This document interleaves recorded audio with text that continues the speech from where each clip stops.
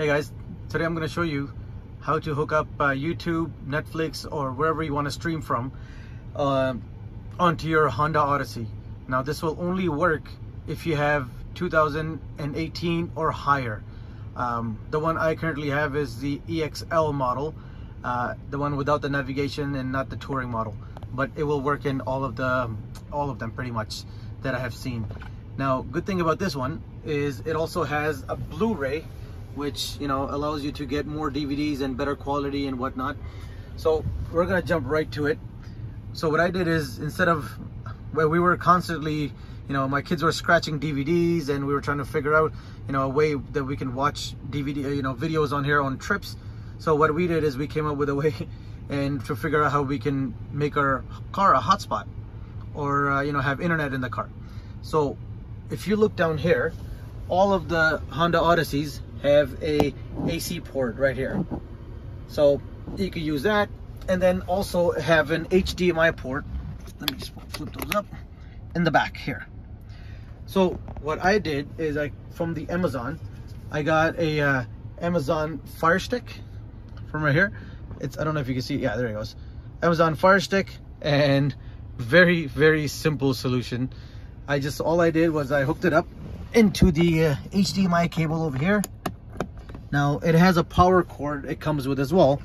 Now you can put that power cord, you can put this outlet right into that, into the AC box over there, or you could just do what I'm doing, is just use the USB, which is right next to it, which is also for power. So I'm gonna do that, plug that in over there. Let's get that in here. So I've got both of these plugged in. The wires obviously does not look good, my kids can trip on it, but I'm gonna, just for the video, I actually took it out, and just to show it to you guys, I'm gonna tuck them all in underneath so that way you can't see anything.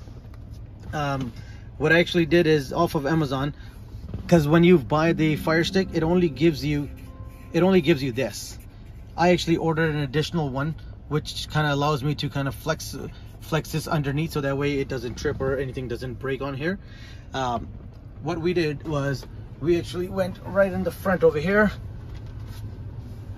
and on your screen, from your home screen, I'm gonna go on to rear entertainment. So because I've already done this, so it's gonna let me do this again. So if we go on rear apps, right, it gives you a couple of apps that you've already downloaded, that you already have onto your phone, onto your vehicle.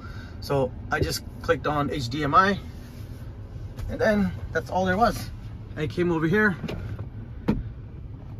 and here, it's already set up. So it doesn't already set up for you like that, but whenever you basically put on the Fire Stick, it does come up to you looking like that, but you have to connect it to the internet. So what I did is, you have two options. I have a pretty good data plan. So what I'm doing is I'm using my phone as a hotspot. So I'm tethering from my phone to my to the USB stick down here, and then as a result I'm getting everything up here. Now you can also get something from, I know from AT&T and a couple other wireless providers, that you can get a stick, and then your car becomes a hotspot. You can use that, so that way you don't have to use your phone data or anything like that. I actually have so much so I can use that. I know I won't be going over. That's what we did. It's saying did not detect. There it goes. So what you would do then is you would come in here, go into settings, go in networks, and then you would find your Wi-Fi connection, whatever that happens to be. And that's all how it is. It's pretty simple, not a very difficult, but as a result, now my kids are able to, whenever we go on long trips, they can watch, they can watch Netflix, they can watch whatever they want.